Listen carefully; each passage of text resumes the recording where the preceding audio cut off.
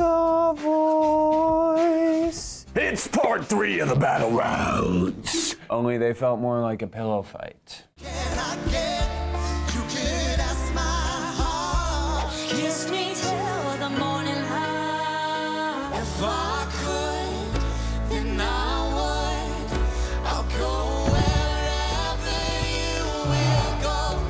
Here are the top 3 moments. Uno, Andi and Alex versus Chance. Just quiet how my life and love might still go on. In your heart, in your mind. And Chance wins.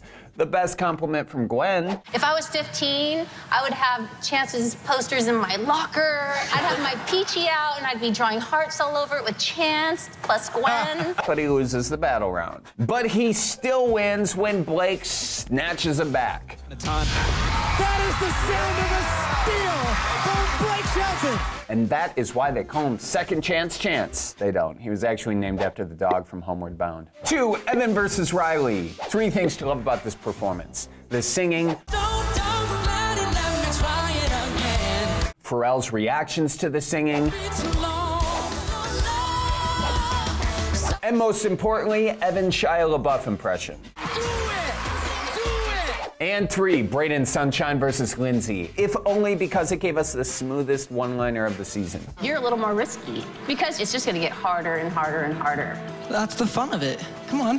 Is this guy really only 15? Holy smokes, folks, he's got game. Gwen picks him because how could you not? And just like that, Braiden is officially your worst nightmare, parents of teenage daughters. Give this video a like if you'll never get sick of Blake's bald jokes. Thank you, Powder. Click here for another episode of The Voice Recap. Click here to subscribe to Hollywood.